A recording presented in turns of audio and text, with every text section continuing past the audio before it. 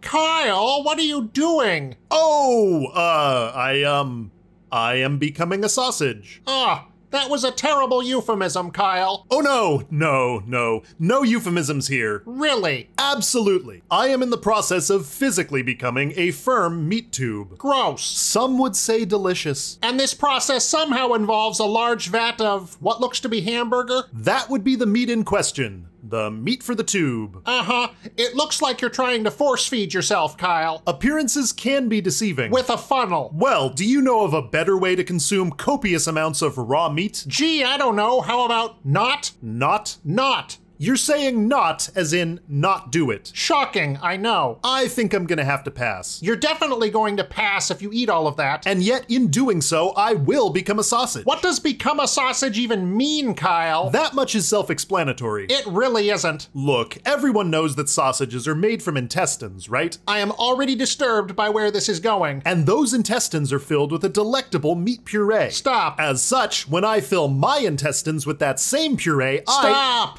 You understand what this is all about then. Unfortunately. In that case, I am pleased to have enlightened you. Why did you even want to become a sausage in the first place, Kyle?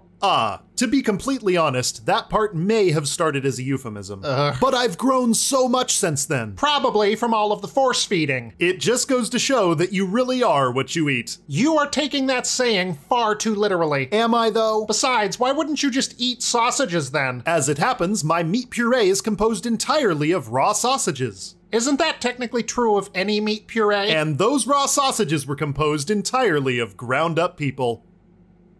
Kyle!